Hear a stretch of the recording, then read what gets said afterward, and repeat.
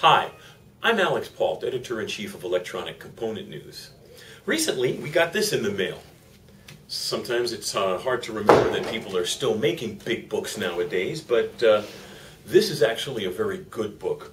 It's called Core Engineering Concepts for Students and Professionals, and it's by a gentleman by the name of Michael Lindberg. He's a licensed engineer, and he's been in the industry for quite a while, and the book is published by the Power to Pass. That's www.ppi2pass.com. What this is a very, very thorough reference book. It has everything he promises on the cover. Core engineering concepts, and he's not kidding.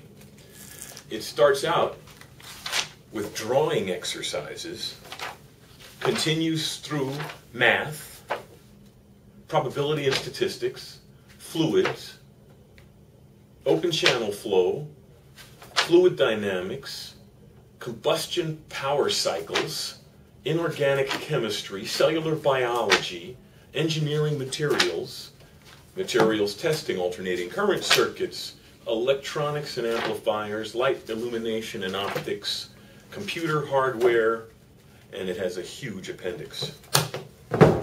It's one of those things that reminds you why people bought books. It's a gorgeous book, full of illustrations. It's a very, very good reference.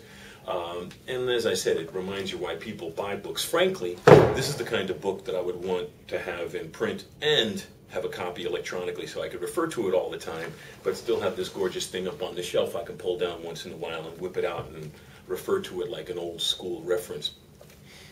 Bottom line is, Core Engineering Concepts for Students and Professionals. Great reference, very comprehensive, an excellent book. It retails for about $200. Definitely a textbook or a tome for long-term research and reference. But the bottom line is, it's well written, it's comprehensive, and it's a pretty nice book.